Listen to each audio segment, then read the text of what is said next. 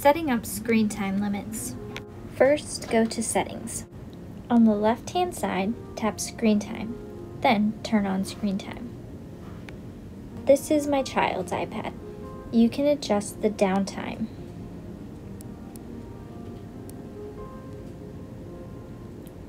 I want it to start at 7 p.m. and end at 7 a.m. I'm going to tap Not Now for setting app limits. Continue. Here you need to set a screen time passcode. This should be known to only you and your child's teacher. You will need to enter a personal Apple ID.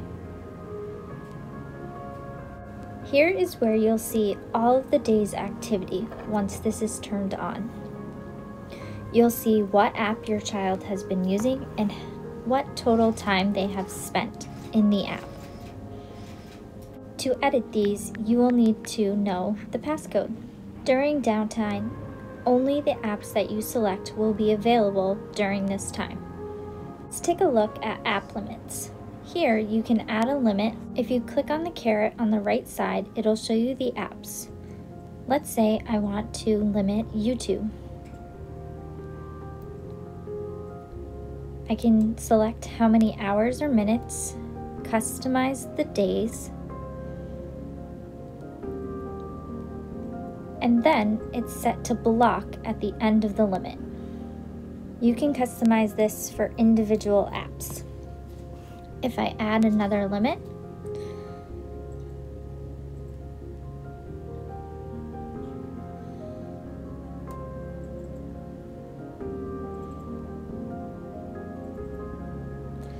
I can also select certain websites. Add website. You can type in the specific URL, hit next, and then again select how much time they are allowed to spend and if it should block at the end of the limit.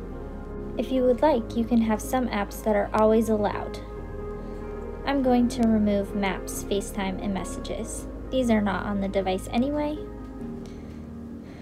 But let's say I would like Google Classroom and Zoom to be allowed all the time.